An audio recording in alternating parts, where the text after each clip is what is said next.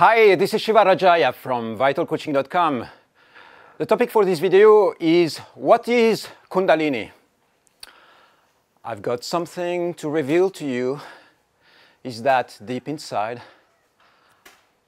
I don't really have a clue what Kundalini is. And I don't think any human being on this planet really knows what Kundalini is about.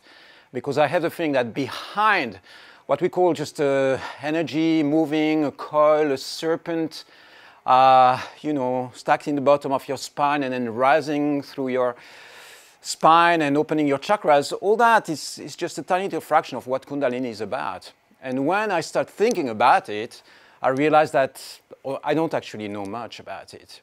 I know how it feels in the body, I know techniques that wake it up, and I know concepts, symbols, I know colors that activate it. But, when it comes to, okay, it's life force, it's energy. So what is this life force? What is this energy? What does that mean?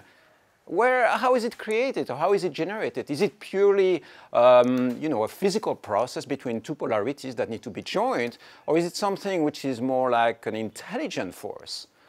For some people in India, Kundalini is a goddess. It's a goddess energy. And so when we start looking at concepts like that, there is what we know, then there is what we know we don't know, and then there is what we don't know that we don't know. It's really vast. The universe is really, really vast. And when it comes to mental understanding of something so vast as Kundalini, it's like we can only grasp a few little elements. Our rational mind can only comprehend a tiny little fraction of what this is about. It's like comprehending our bodies and comprehending how we function. We think that because we have an anatomical understanding of what we are suddenly, yeah, okay, we know what a human being is. I think, no, we don't really know, because we don't know where we originated from. We don't really know how all that happens. What is the evolutionary force? What is the evolutionary drive? So let's go back to Kundalini and let's check a few elements that maybe we know. The first thing that I know is that Kundalini happens in my body, at least. In your body, it happens in every body.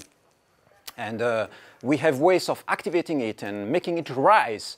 And that's really cool, because when Kundalini rises, and it rises in a manageable way, we really feel really good, because there is opening of consciousness. Suddenly something magical happens.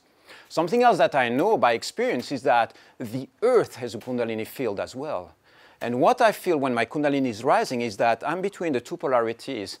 Some polarity which is up there, which you could call spirit or Shambhala or the realms or Nirvana, where we come from. And then there is something coming from the earth, something very basic and very ancient that's rising through my body and then activates me. So I have the feeling that I stand here between two polarities, and those two polarities are what creates the Kundalini flow.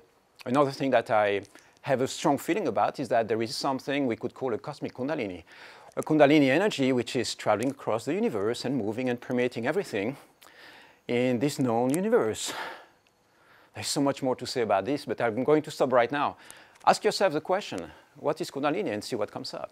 I'll see you soon again.